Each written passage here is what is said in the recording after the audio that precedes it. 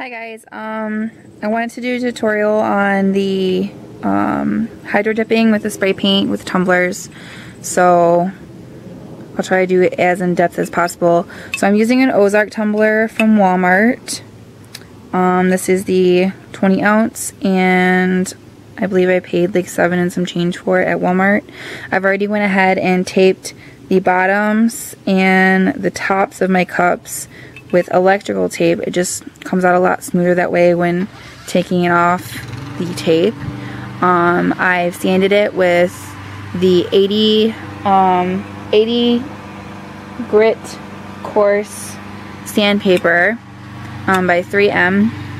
And next I'm going to use a white spray paint primer, and then we'll be dipping the cup. So stay tuned. We're gonna start spraying the water. I have a tote here full of pretty cold water. I just use hose water. And then I've already sprayed down my tumbler with the white primer, so that's all set to go. Make sure you're pretty quick about it. If you don't have a partner, I would choose less colors so you're not fumbling to try to get the right colors in the right order, because speed is definitely key here. Make sure that your paint cans are already pre-shaken, because they do have to be shaken up pretty well for them to work correctly, or else they'll just spray air and not actual paint. Ready? Alright.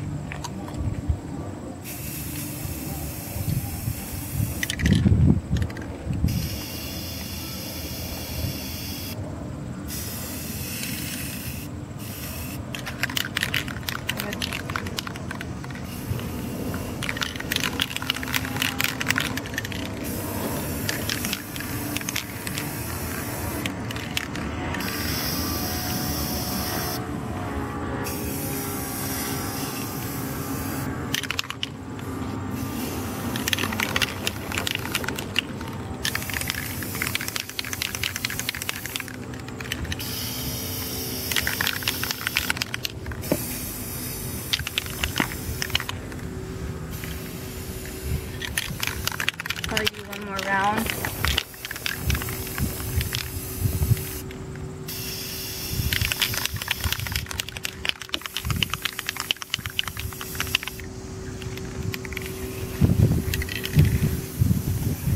Alright, I'm going to use this fork, but you can use like a kebab stick, and you want to kind of swirl your design around a little bit.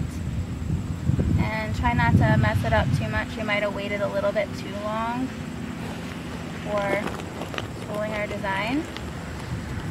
If that's the case, you can always just put in some more.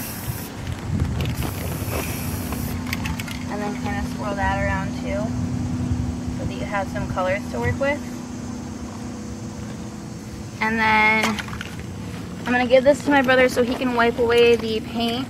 You want to go bottom first, and I go up to where my electrical tape starts.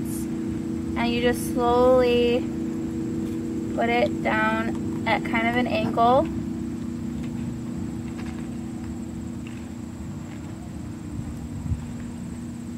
And you want to make sure you have a container that is deep enough to hold your cup. Go ahead and wipe it away. So this part is crucial. Make sure you get as much paint as possible away from the cup before you pull it out, or else you'll end up with clumps.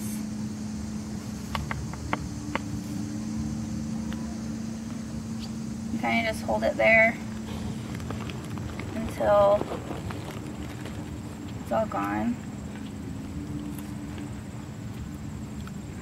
Wear gloves if possible, because it can get messy.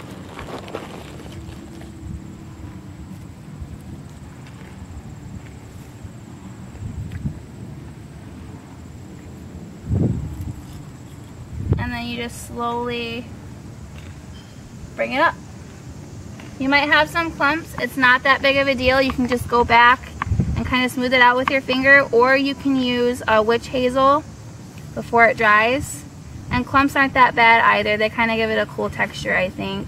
But if you just barely touch it, or even tap the bottom, it'll get all the air bubbles out of there, and you're left with a really cool cup.